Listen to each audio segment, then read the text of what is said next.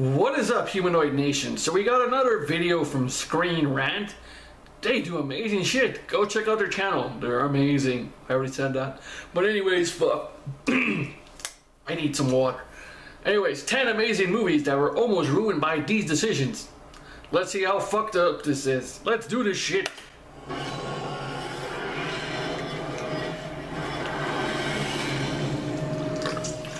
Casting is one of the most important aspects of putting together a film. Oh god, Attack of the They have Clones. the right actors for each part in order to establish the proper emotional connection with the audience. This causes them to test... Tim Roth is an amazing some fucking interesting actor. What-ifs could have drastically altered the course of movie history. Here are Screen Rant's 10 movie castings that could have changed popular films.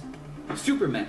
Christopher Reeve is still many people's version of the perfect Superman. But what about the Italian stallion? Sylvester Stallone lobbied hard to play the part, but was turned down because he was deemed too Italian. He later found out that Marlon Brando... Hey, yo, Lois, I'm Superman, I'm from Krypton. For his part in the decision. Yeah. Using Superman as a paycheck and nothing more. Stallone loved the character and mythology, so he certainly would have brought the passion. But would he have done Clark Kent justice? We'll never know. Star Wars: Attack of the Clones. George Lucas needed an older Anakin Skywalker for Attack of the Clones is bullshit within itself. Hollywood superstar Leonardo DiCaprio. Leo met with George Lucas to discuss the part, but turned it down to work on Gangs of New York with Martin Scorsese. You have to hand it to DiCaprio for his foresight. Gangs launched one of the most successful actor-director combos of this century, while Hayden Christensen floundered into obscurity after Star Wars disappointed. Yup, he still did. As he is, even Leo may not have been able to save Lucas's clunky dialogue. We much prefer watching... Leo would have been weird in Star Wars. He'd be so out of place.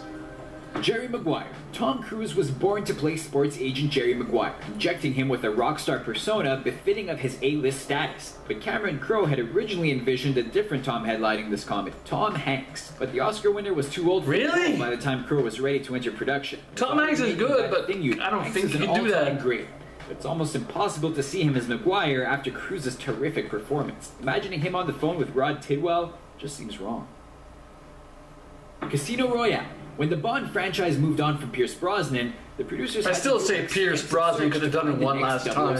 Daniel Craig landed the coveted role, but one of the names strongly considered was Sam Worthington, star of James Cameron's Avatar. Who the fuck is this Craig's guy? interpretation was a darker iteration. Oh, the guy from Avatar, never mind. Charisma that defined the character. Qualities Worthington has not shown. Also from Attack of an action star. That shitty Liam Neeson movie. Worthington was not right for Bond at all. Release the Kraken. What the fuck is that name? Toy Story. Tom Hanks and Tim Allen are forever intertwined thanks to their work together in the Toy Story franchise.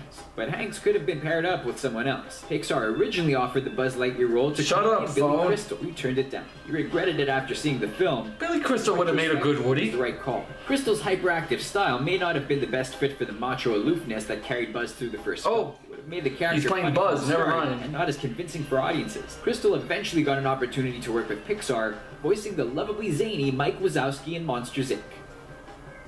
Pulp Fiction. Jules Winfield was made to be played by Samuel L. Jackson, but he almost missed out on his career-defining role. While Quentin Tarantino wrote it specifically for Jackson, he was very impressed by an audition from Paul Calderone. When Jackson heard this, he flew out to Los Angeles to meet with Tarantino again and secured the part. He ended up launching his career to Paul Calderone is. and earned an Oscar nod. So it was a wise decision. Calderone got a small part in the film as bartender Paul, and he's so friendly and welcoming, it's hard to imagine him reciting Ezekiel 25:17 as a cold-blooded killer. Don't know who that guy is, so I don't know. Collateral. The role of besieged cab driver Max eventually went to Jamie Foxx, and earned the actor an Oscar nod, but the character evolved as the project went along. The screenwriter had wanted to use Robert De Niro in an obvious call. Robert De Niro? He would be so out of place in it. Too old for the part. In a I can't picture him being like so weakened and shit. Michael Mann, before the director decided to go with Fox. To his credit, Sandler has turned in some dramatic performances, but he's not as versatile an actor as Fox. Batman Begins. When rebooting Batman, Christopher Nolan tried out several actors for the Caped Crusader, and chose Christian Bale to bring the property back to respectability. But one other name he considered was Cillian Murphy, who would play the Scarecrow in all 3 films of the Dark Knight trilogy. Murphy's a strong actor, but if he were Wayne, that would mean someone else would have to play Jonathan Crane. Christian Bale? The villain was well received, and Bale went on Christian Bale would play Jonathan Crane? Things turned out the way they did. The Bale voice has gone down in legend. Captain America, the First Avenger. Nowadays, it's hard to envision anyone other than Chris Evans as the Star-Spangled Man, but The Office star John Krasinski was in the running for the role. He exemplifies the same optimistic, gung-ho attitude that's so vital for the character. But it would have been interesting John Krasinski if he had the action as chops Captain America. Evans looked the part and already had major blockbuster experience, playing Johnny Storm in 2 Fantastic Four flicks. Even if those weren't great movies, they still The skinny run version, maybe, but not the bulked up version. Back to the Future. Michael J. Fox is inseparable. What's his fucking name? The dude that was Marty McFly before. Skip out on the film. Robert Zemeckis originally went with Eric Stoltz and began principal photography, but a few days in, he realized something wasn't right, and Fox worked a deal to take on the role instead. Zemeckis felt Stoltz wasn't funny enough to play Marty, and to his credit, the actor agreed with the decision. The rest, Eric Stoltz is too fucking dramatic. Sense of humor and comedic chops made him an instant classic with movie fans. Or is that just me that no one thinks else that? would rather see introducing the world to Johnny Be Good. So what do you think of our list? Which near casting decisions would you have liked to see happen? Sound off in the comment section below, and be sure to subscribe to our channel for more videos like this one. Oh, I'm surprised he didn't mention Nicolas Cage as Superman, because that was a thing that was going to happen a while back. Kevin Smith talked about it because he was writing a script for Superman Lives, the dreaded script that everybody's heard of.